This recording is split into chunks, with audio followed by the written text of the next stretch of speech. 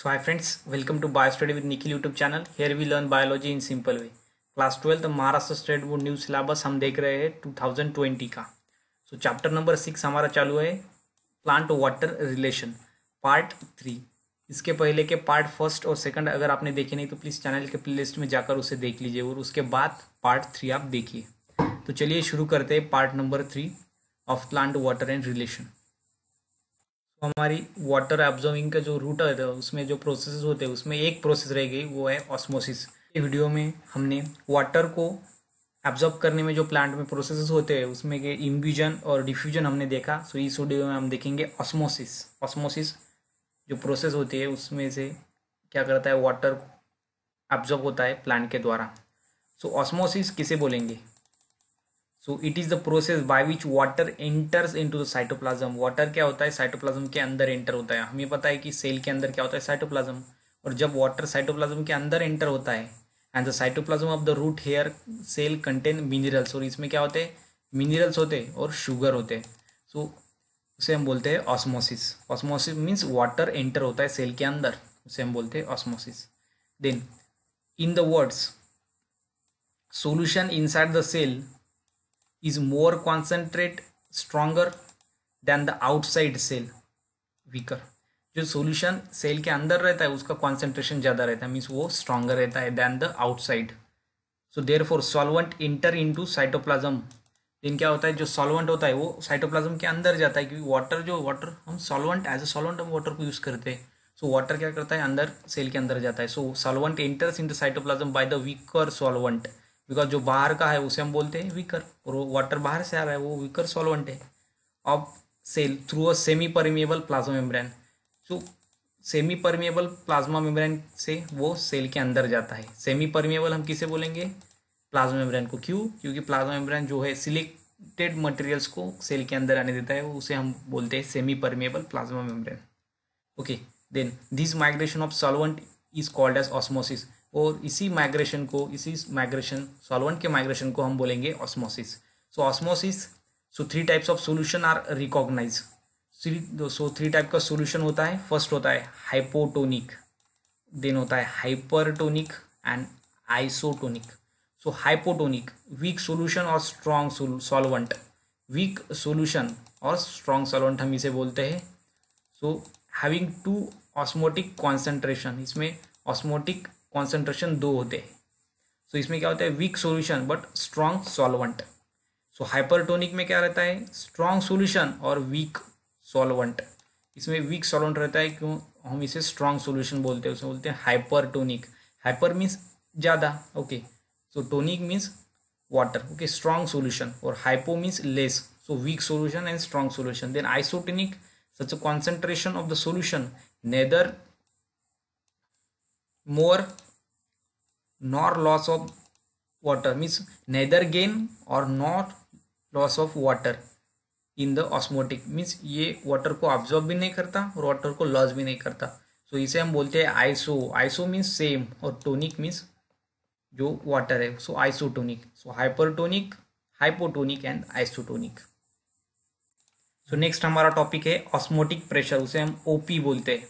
So the pressure exerted due to the osmosis. Osmosis हमें मालूम है. So movement of water into the cell, उसे हम बोलते हैं osmosis. Is called as osmotic pressure. जो ऑस्मोसिस जो प्रेशर क्रिएट होता है उसे हम बोलते हैं ऑस्मोटिक प्रेशर. और osmotic pressure is a pressure of the solution which is required in opposite direction. Opposite direction में रिक्वायर्ड होता है. ओके, जो सेकंड नेक्स्ट प्रोसेस है हमारी इंपॉर्टेंट, उसे हम बोलते हैं फैसिलिटेड डिफ्यूजन. फैसिलिटेड डिफ्यूजन किसे बोलते हैं, the passive absorption of the solute. Solute का passive absorption, okay, and when mediate by the career then it is called as facilitated diffusion. Then it is called as facilitated diffusion. Then हम उसको क्या बोलते हैं, facilitated diffusion बोलते हैं. Next important है water potential. Water potential हम किसे बोलते हैं? So water potential according to principal thermodynamics. Thermodynamics chemistry में, फिजिकल केमिस्ट्री का पार्ट है thermodynamics. Every component of system having a definite amount of energy, free energy. जो system होता है, कंपोनेंट ऑफ सिस्टम, उसमें अमाउंट ऑफ फ्री एनर्जी रहती है. So free energy पर molecule in a chemical system, उसे हम बोलते हैं is called as the chemical potential.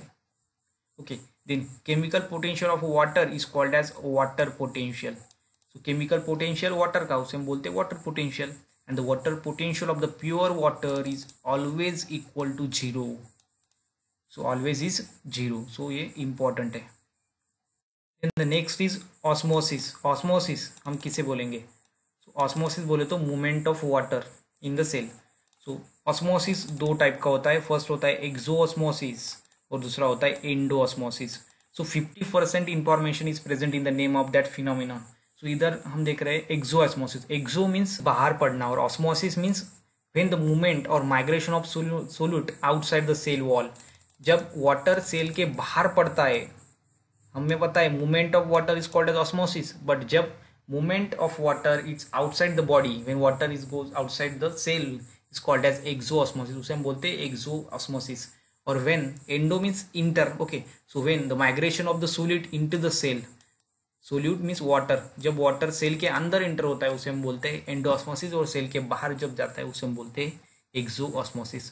so osmosis is of two type, exoosmosis and endoosmosis. then factors affecting on the water absorption.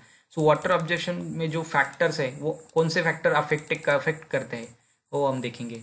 So first is presence of capillary water is essential. Capillary water अगर है तो वो essential है water के लिए. Rate of water absorption is maximum eight soil. Maximum soil के अंदर रहता है. Soil temperature between 220 to 30 degree Celsius. 20 to 30 degree Celsius के अंदर अगर टेम्परेचर हो तो एब्जॉर्प्शन का वाटर का एब्जॉर्प्शन ज़्यादा होता है. Okay, high concentration of solute in soil water reduce the rate of absorption of water. So high concentration of solute in soil, solute का कॉन्सेंट्रेशन अगर सॉइल में ज़्यादा है तो वो क्या करता है, it reduces the rate of absorption of water. Then poorly डिरेट air rate. Air rate किसे बोलेंगे? जो जिसमें ऑक्सीजन और एयर मिक्स है. सो एयरेटेड सॉइल, जिस सॉइल में ऑक्सीजन जब मिक्स होता है उसे हम बोलते हैं aerated soil. Shows poor absorption rate, जिसमें सॉइल में अगर एयर मिक्स हो गई तो वो पुअर एब्जॉर्प्शन देती है. रेट का जब पुअर एब्जॉर्प्शन होता है. Then increase transpiration. Transpiration means जब वाटर लॉस होता है, जो लीव्स होते हैं उसमें स्टोमाटा रहते हैं, जो स्टोमाटा रहते हैं उसमें से क्या होता है, वाटर लॉस होता है, उसे हम बोलते हैं transpiration.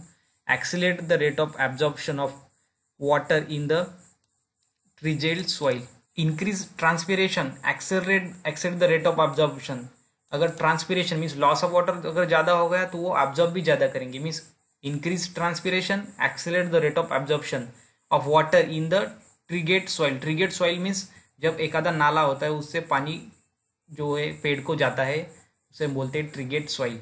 So this are the factors affecting on the water absorption. So thanks for watching bio study with Nikhil YouTube channel. Please like and subscribe to our channel.